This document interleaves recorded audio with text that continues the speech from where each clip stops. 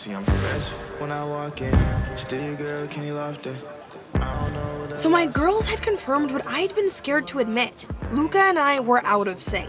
But thanks to Aaron and his impromptu outdoor movie night at Hawkins, I now had a super romantic setting to prove to everyone how goals Luca and I really were. Damn, Aaron really did it. Well, this is high-key a very beautiful situation. Just wish I didn't have my toes out. We all do, man. Yeah, it's not bad.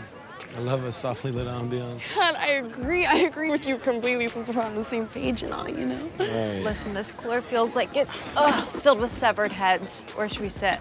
In the back. Front, in the back. I love the back, actually. I don't know why I said it. How about we sit right here? How you guys feeling tonight? Welcome and thank you for coming out to Hawkins Hall's first edition of Cinema Peta Negro. Now, as the RA of Hawkins this year, I've made it my sole mission to elevate this place to new highs, you know, like just super high, unattainable highs. So I got a bunch of dope stuff lined up for you guys. Honestly, we got barbecues, brunches, pool parties, pajama jams with like the different animals on them. It's gonna be crazy.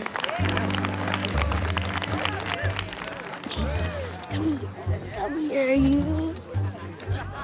Can I help you? No, we're being adorable. Don't fight it. Don't fight it. Oh, my alignment's off right now. My chakras are unbalanced. Okay? Guys, tonight we got our hands on possibly the most modern, uplifting representation of our people in the medium. I'm talking about a black director. I'm talking about a black screenwriter. I'm talking about a sexy-ass Lupita Nyong'o. I'm talking about a man whose future and his kingdom is stripped away from him by a seemingly unconquerable adversary. Oh, this is Black Superhero. So, without further ado, I give you one of my favorite films, 12 Years a Slave. Different kind of black superhero.